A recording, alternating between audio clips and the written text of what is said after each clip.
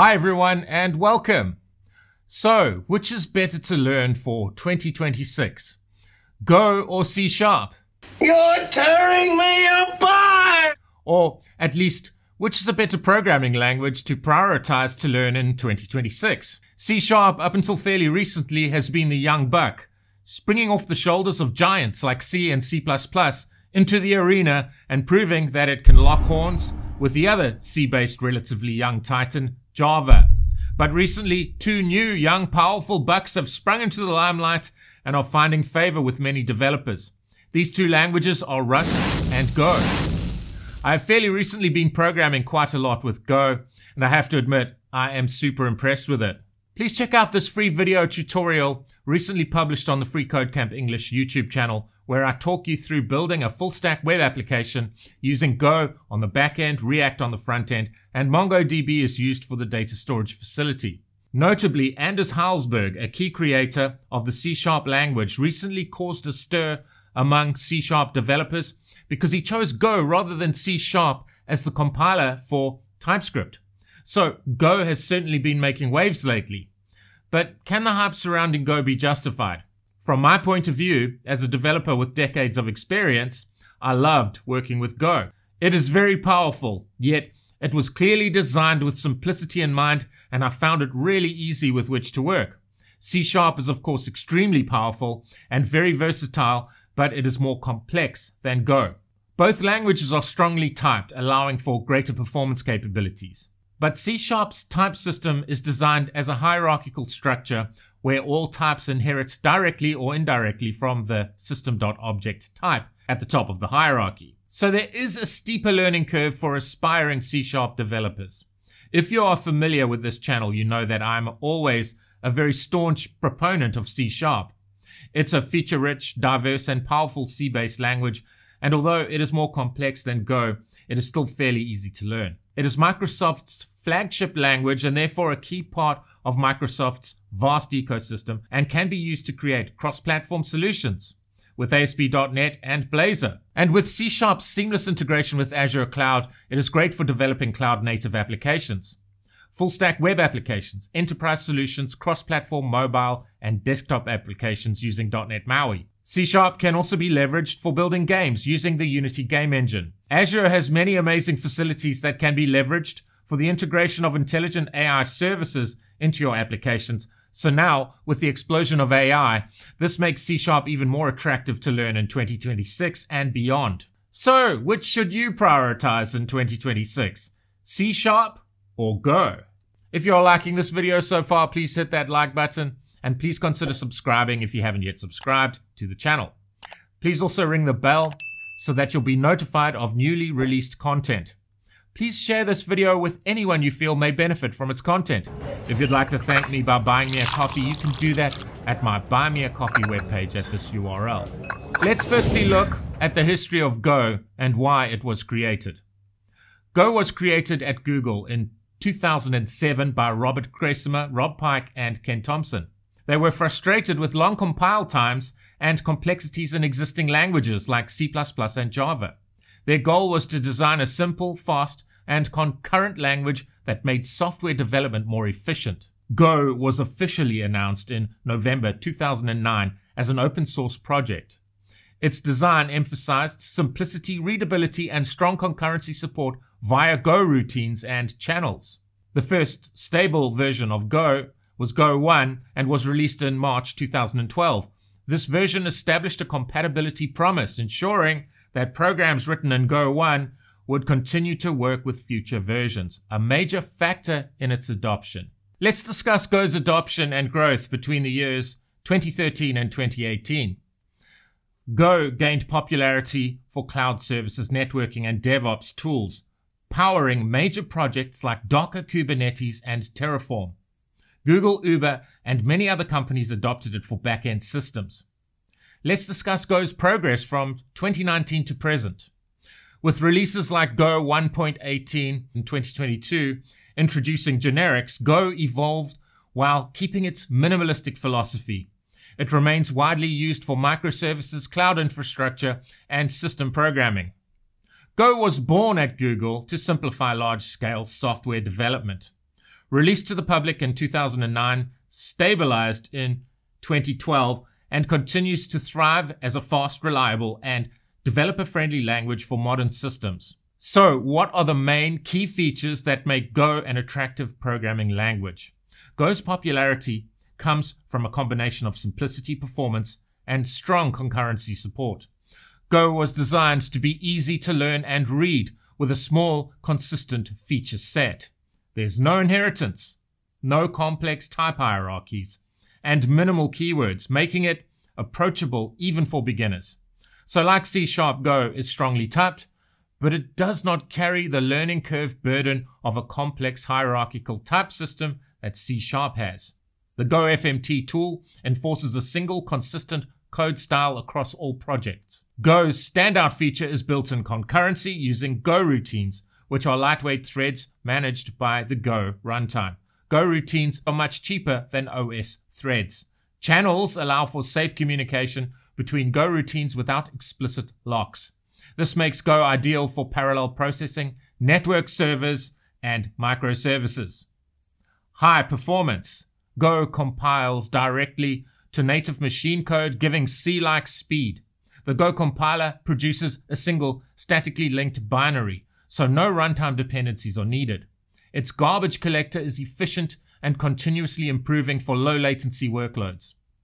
Powerful standard library.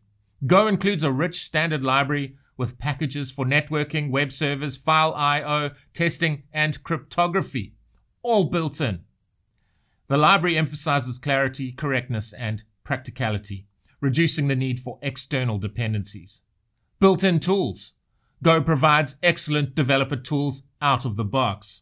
Go FMT for formatting, Go build, Go test, Go run for building, testing, and running code, and Go mod for dependency management. This tight tooling ecosystem improves productivity and consistency across teams. Static typing plus memory safety. Go is statically typed, catching many bugs at compile time. It avoids pointer arithmetic, unlike C and C++, preventing common memory errors. Yet it remains flexible with type inference and interfaces for polymorphism. Cross-platform and cloud-friendly. Go compiles easily for multiple operating systems and architectures with simple cross-compilation.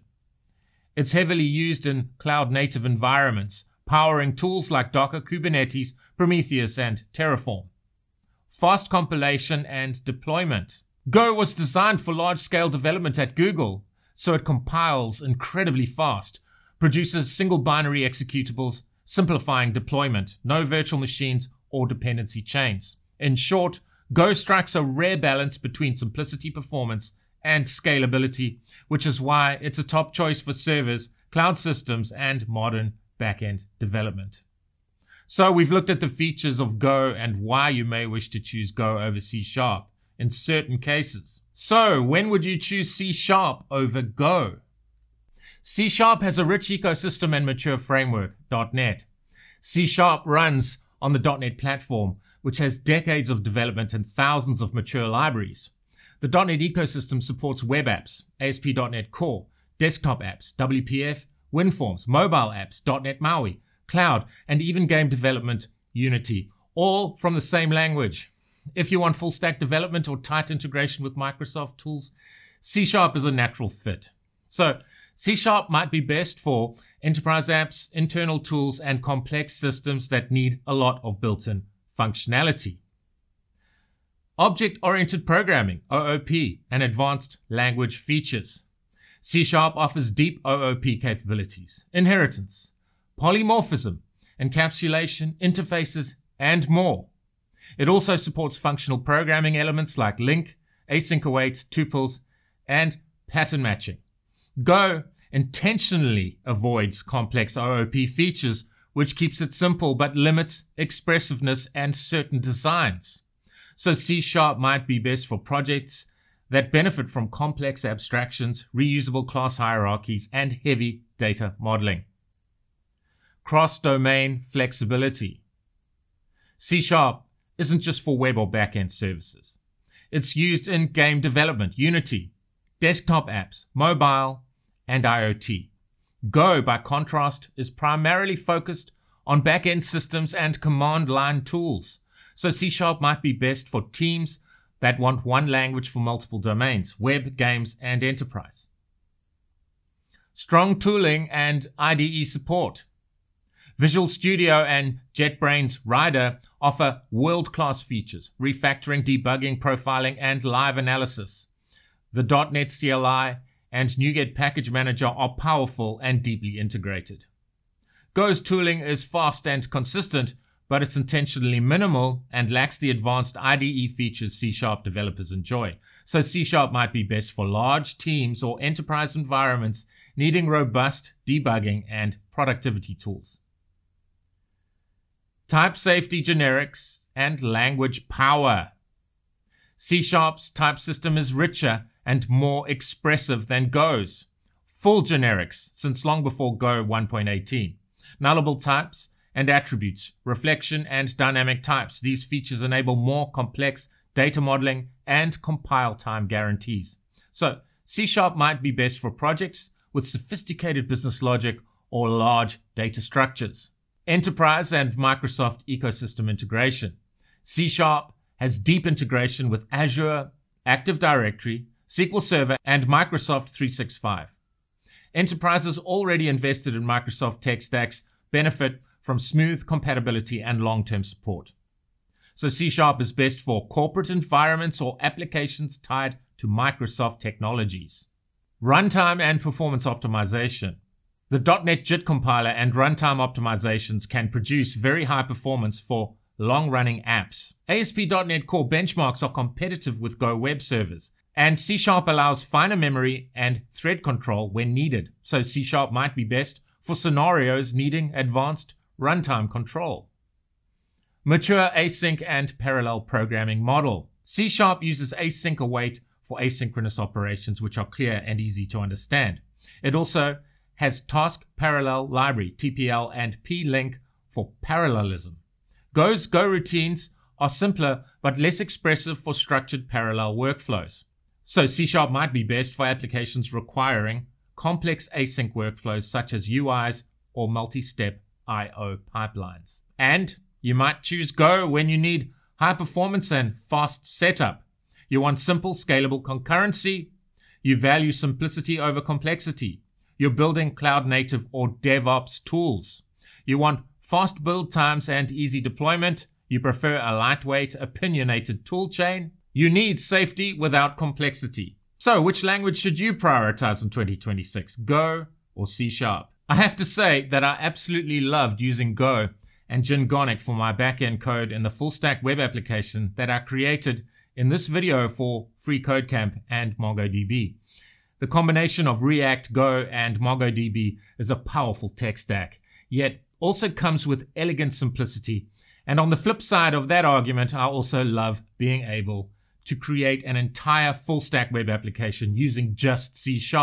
Minimal JavaScript. C# on both the front end and the back end. So Blazor, C# and ASP.NET are also excellent technologies to use for creating full-stack web applications. From the perspective of a developer looking for employment, my research tells me that you can actually, in many cases, make more money as a Go developer. However, the .NET ecosystem is huge in comparison, and there will undoubtedly be a lot more job opportunities in the C# and .NET space. So, as often is the case in technology, one has to make trade-offs. A simple solution is to make yourself as educated as possible and just learn both C# and Go. As to which one to prioritize is up to you, based on your personal goals and preferences. For a software company that is already heavily invested in the .NET ecosystem, it would make sense to nurture C# skills as a priority, but perhaps in certain cases Go can also be leveraged, for example, for high-performance microservices. One of Go's key features is its simplicity, which makes it fairly easy to learn. And if you already have C# skills, Go is also C-based and strongly typed, and therefore, as a C# developer, it should be fairly easy to learn Go. I personally found Go very easy to learn.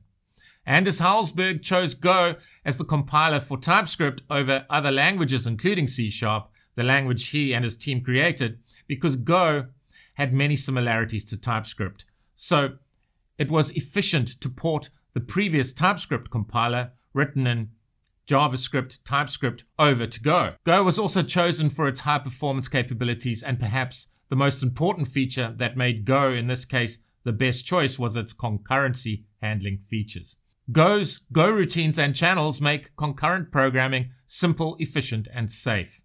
It handles thousands of concurrent tasks with minimal memory overhead. Go is ideal for network servers, real-time systems, and high-throughput backends. So in conclusion, you might choose Go over C# when you need a lightweight, fast, and highly concurrent language for building scalable backend systems or cloud services.